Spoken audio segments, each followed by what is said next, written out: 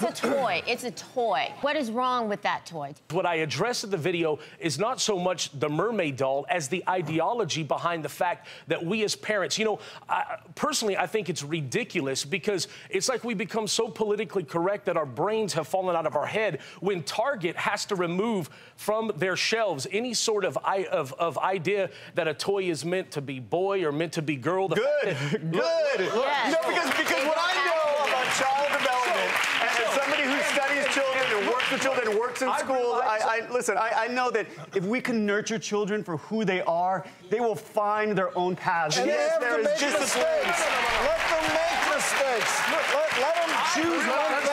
Sitting in really a liberal quickly, audience. Joshua, just because I want to have you both get the floor. Mickey wanted to yeah, I would like to say something. I think the fundamental difference between you and I reached out to you on Facebook, and I really want to commend you for answering me back, and we had a dialogue via email.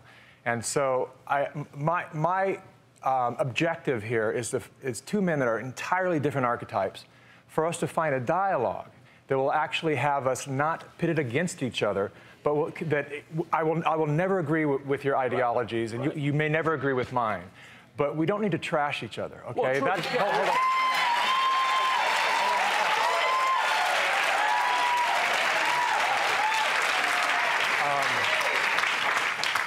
You know, the fundamental differences between you and I, as the way I see it, is that I believe that all people are born good, and you believe that all people are born sinners. And I think that simple idea has us lose trust in the children to actually choose their highest choice.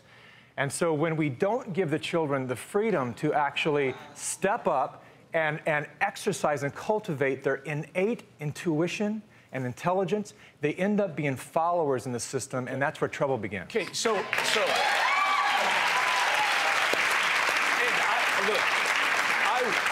first of all, as far as you believing that people are all born good and I believe that they're all born evil, I believe that people were obviously created in the image of God, that obviously that through sin, that yes, that we have a fallen sin nature, but I do believe that we have an ability to come to a relationship with Jesus Christ in which we are now able to then have His goodness fill us. So I don't think it's an issue of believing that everybody's bad. No. I just think Joshua, that... I want to say one thing, sure. and because we have to move on. But I think it comes down to this. You're right, as a parent, you do shape your children. Right. But there's a big difference between telling your children to stay away from, say, drugs, don't drink and drive, and picking out a mermaid doll. You know, and so my issue is you have to understand that I understand your ideology. I get it. And everyone can have their own choice in life in terms of what ideology they follow. But when you're... I want to say one thing. You cannot mold someone's sexuality. Okay, see... That is it. When it comes to something like gender, watch. When it comes to something like gender, this is a biological classification. Okay?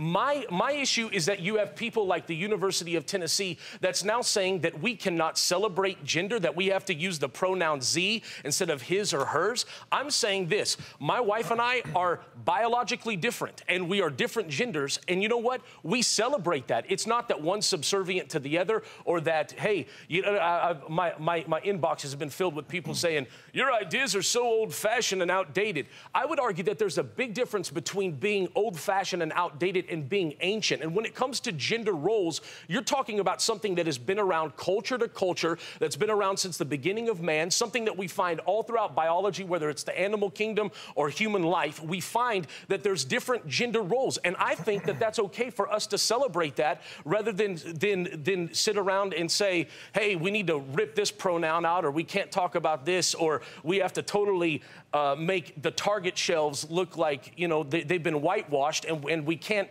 market towards this demographic of boys and girls.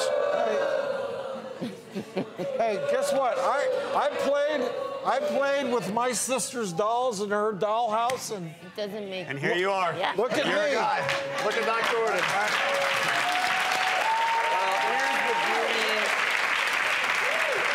The beauty of our society, at least in this great country, is that people can express their own opinions, and that's one thing that I think we treasure here. So, Joshua, thank you for expressing